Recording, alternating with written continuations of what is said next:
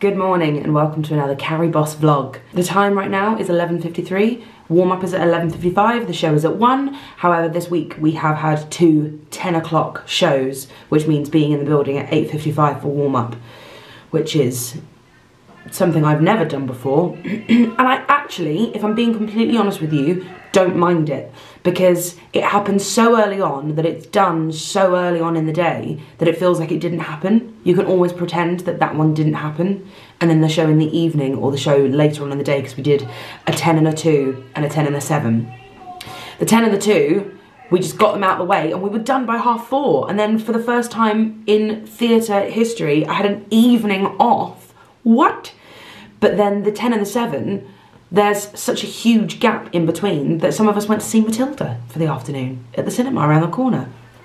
When you have 2 shows a day, it sounds like a really strenuous schedule. And for the most part, it can be. There are gaps and big enough breaks for you to rest and not be dead on your feet. That being said, for the last couple of days I've not been very well, so this is, I bought out boots essentially. I went and bought everything I possibly could to try and make myself feel better, and it worked. I think the day before yesterday was the worst of it. I came down with it on the Tuesday, which annoyingly was press night. I got through the shows fine, but then on Wednesday I woke up feeling horrendous, and I think that was the worst of it. I felt like someone had a pillow held to my right ear. I just couldn't hear anything, and whenever I opened my mouth and sang a note, my ear popped and like went so it made singing really, really difficult. But I feel like I'm out the other side now. I'm still a bit snotty, still a bit sniffly, but for the most part I'm okay. So today is just a 2-show day. It's a 1 and a 7. There's still quite a big gap between a 1 and a 7. We finished the 1 at 3:30, and then we don't have a half-hour call until 6:25. So there's a good 3 hours in between shows. But tomorrow, my friends, is something that I have never done before. Tomorrow is a 3-show day. 10:30, 2:30, 7. And our week doesn't end there. We still have a 1 and a 5 on a Sunday. So panto schedules are a lot, to say the least. But I think if you pace yourself, it's doable, as many people before me have proven. Right, it's time to go to warm up. And I'm wearing my very nice blue whale dress today from Joni. It's part of their Natural History Museum range. It was gifted to me, but there's someone who works backstage called Emily, who apparently, I found this out before I even wore this dress, she is obsessed with whales. So I've been promising to wear this dress for a while. So I'm gonna go show it to her.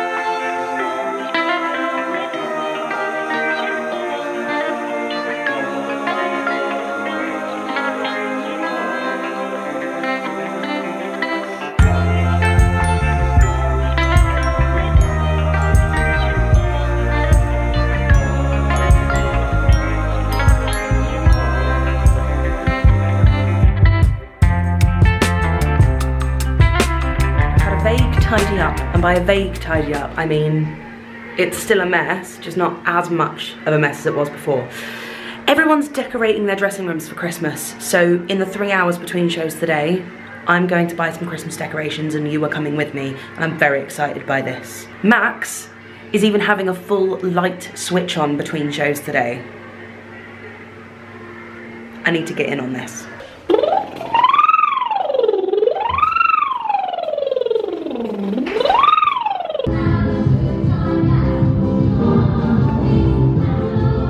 There he goes.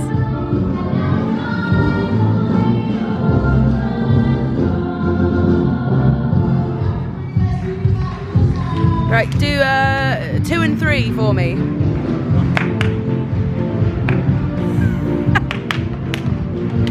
1, 2, 2, 3. 2, 3. 2, 3. Okay, ready?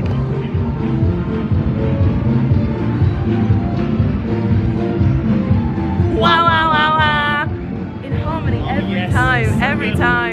There's people out there who think we have really, really good automation, that we spent loads of money on the show, when really it's just the gorgeous Jake and a piece of thread. Oh, look at that. Look at that. That is theatre magic.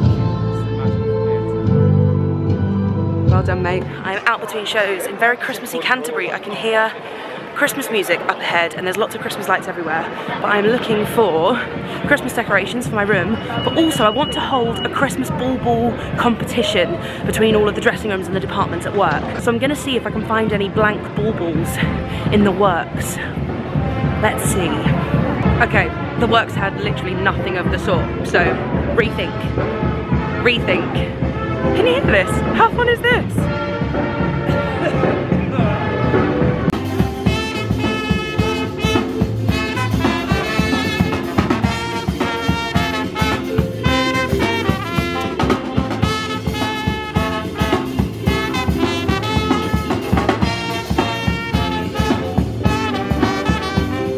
This is what I'm looking for. Christmas cabin. Here we go. Ooh.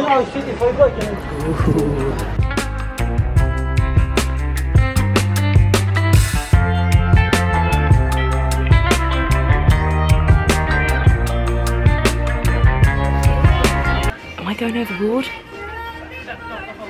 Nah. Okay, dressing room tree, and I just went for quite big balls. I've gone for some big balls that people can just decorate however they want. And with all that bought, I'm now gonna get myself a Pret Christmas sandwich, because they're the best. Okay, so I've had a slight nightmare in that one of the sets of lights on the pre-lit Christmas tree didn't work. So it's like 3 sets that you have to then connect together from the top, middle and bottom, and the bottom set didn't work, but the top and the middle do. So I've taken them all off, removed the bottom set, and now I'm gonna redecorate.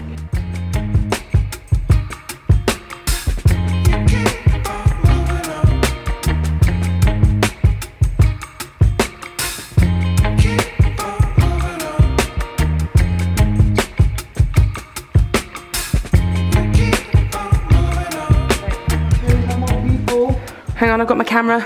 I'm coming in with my camera. Oh, it smells nice in here. Smells like food.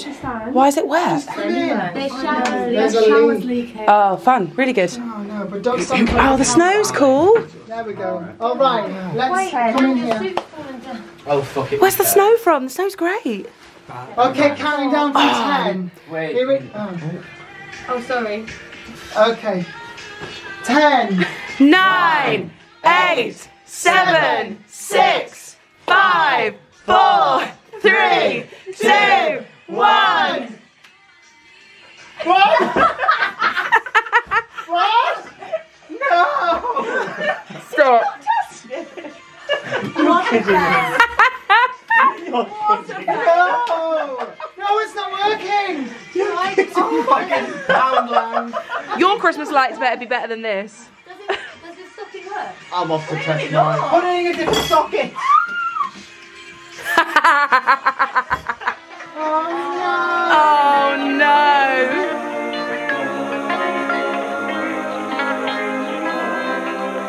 So, just before I hand over to Ellie to switch on I'll Be Christmas with the official plunger that, of course, traditionally, as Christmas lights go, does nothing. Okay, so we're all ready to count down from 10. We'll do a practice as is tradition. Here we go.